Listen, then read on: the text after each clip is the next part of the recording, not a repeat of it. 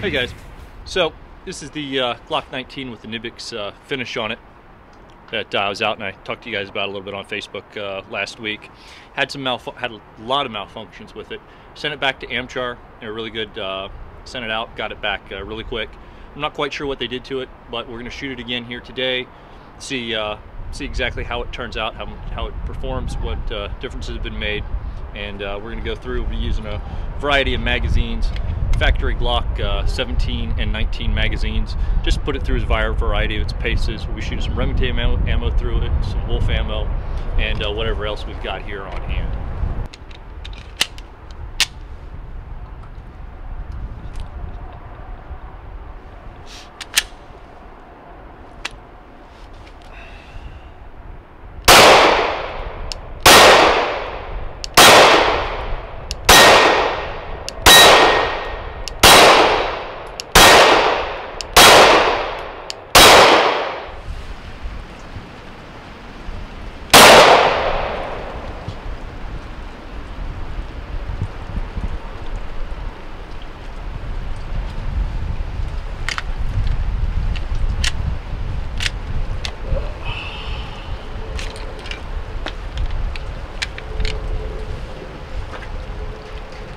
What kind of ammo? This is Remington 115 grain.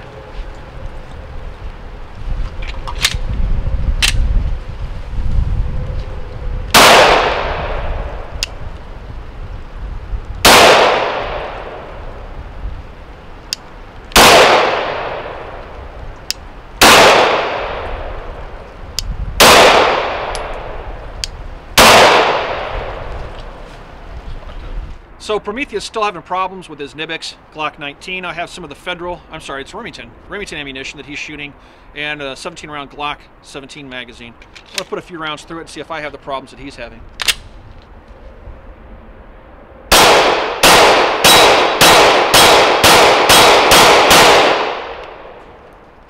No issues for me.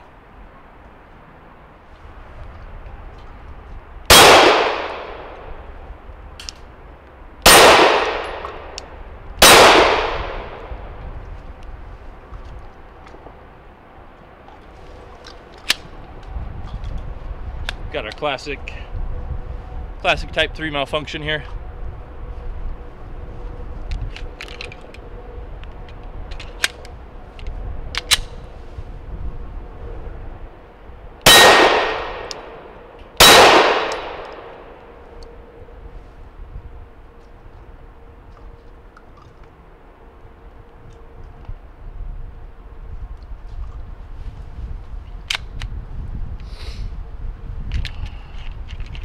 Try and save a few of these rounds here.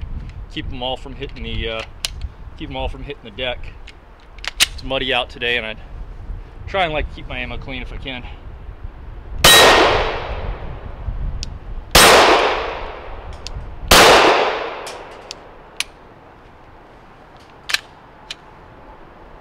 Time we actually failed to lock open. All right, this time I'm going to try the same test. I have 9 rounds of Remington 9mm 115 grain range ammo. This is a brand new Glock 19 magazine, 15 rounds. It's not a aftermarket magazine, standard Austrian magazine.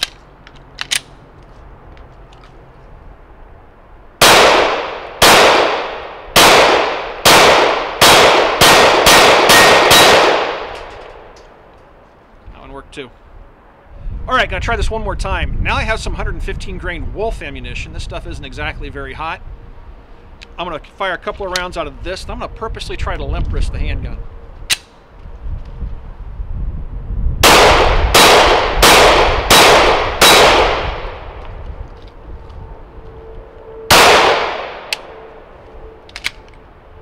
Well, that definitely induces a failure.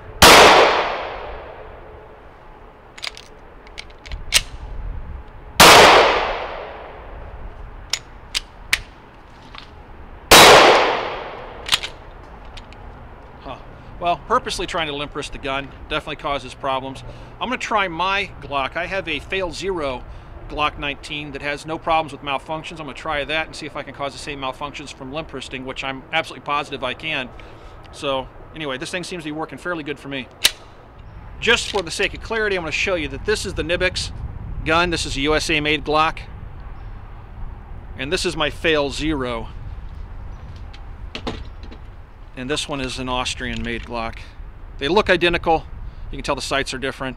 Just so you guys know that I'm actually shooting a different Glock 19 this time. All right, so I got some more Wolf in here. I think I got like 11 rounds in here. Show that the gun works.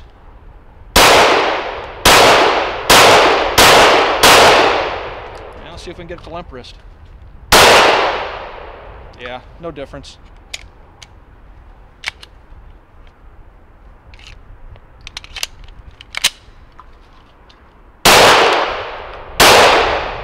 Yeah, so that's normal behavior.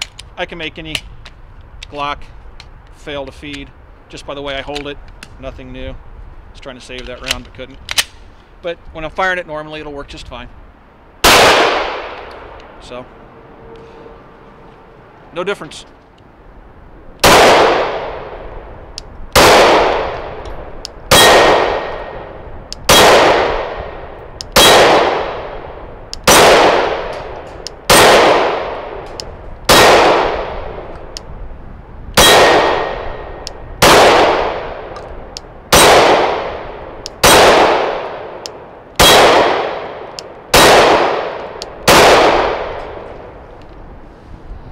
As you can tell, the more rounds we put through it, the better it's doing.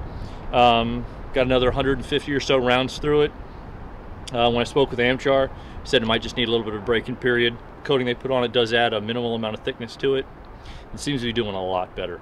Anyway, we'll keep you posted on the updates. Thanks so much for watching. You can find Military Arms channel at www.facebook.com/militaryarms. You can find my page at www.facebook.com/gunreviews. Thanks for watching, everybody. Stay tuned.